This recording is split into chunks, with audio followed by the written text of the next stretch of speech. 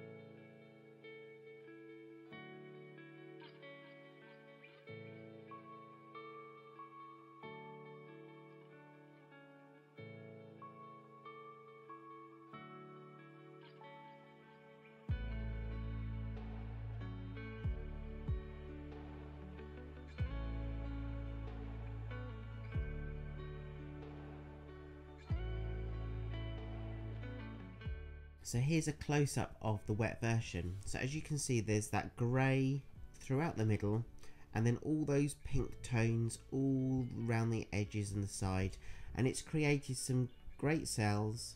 I love how these different tones have intertwined and created some gorgeous colours. I find this end really interesting with all those cells there. I wonder if they'll stay there as this piece dries. I'm very conscious I have quite a lot of paint still on this canvas. I'm praying that it doesn't crack. So yeah, keep everything crossed. But let me know what you think. I really enjoyed doing this. It's a bigger piece that I've normally worked on for a while. But yeah, I'm really happy with the overall look and the tones that I've chosen. Okay, so this is the dried version that I'm going to show you, and I'm doing it at this distance because it's quite a large piece, and I just wanted to show you it in some really good lighting. So, here we go. The dried piece. As you can see, the grey didn't maintain all the way through, and I think that's because there was a lot more paint on the canvas that I'd anticipated, and it's kind of drawn back into the middle.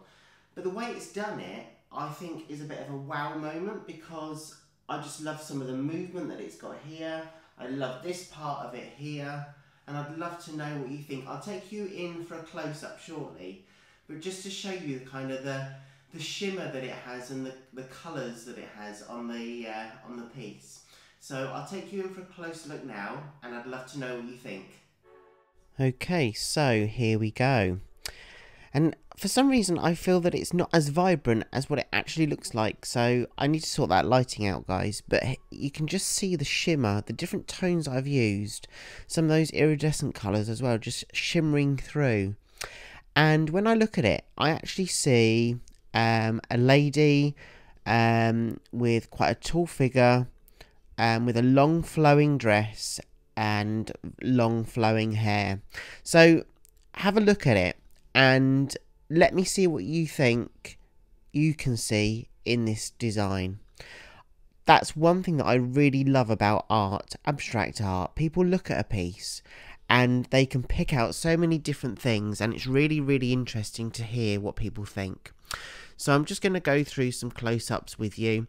Please feel free to stick around to the end of the video. I'd love for you to see the detail and the different colours and tones that this piece has created. And most of all, I'd love to hear what you think of this piece. Some of the designs, some of the tones that I've used, and what do you see in it? Do you see the lady that I've described?